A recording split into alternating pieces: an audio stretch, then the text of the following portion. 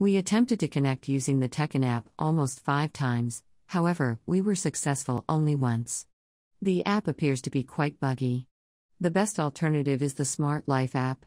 While it is not the official app for Teckin, it functions with various smart plugs. The good news is that it also works with Teckin Smart Plugs. Here are the steps on how to connect your Teckin Smart Plug. Open the Play Store or App Store and install the Smart Life app.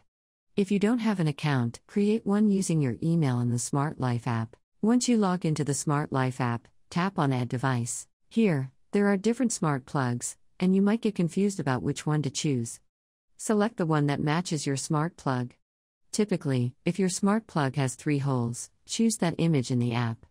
We selected Socket, Wi-Fi. Once you have selected the smart plug, provide your Wi-Fi and password details, and then tap on Next. Now, power on the device after it has been powered off for 10 seconds.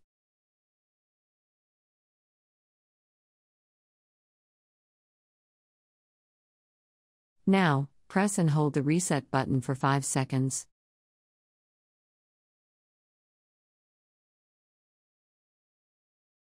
Tap on Next. Tap on Blink quickly. Now, wait for a minute or 2 and your smart plug should connect to Smart Life app.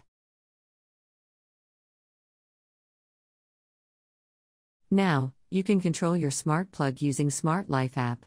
You can also connect Smart Life app to Alexa and Google Home. If you find this video helpful, consider supporting us by buying a coffee through the link provided in the description. Don't forget to like and subscribe to our channel. Additionally, you can explore more content on this topic by reading our article on our website, find the link in the description below.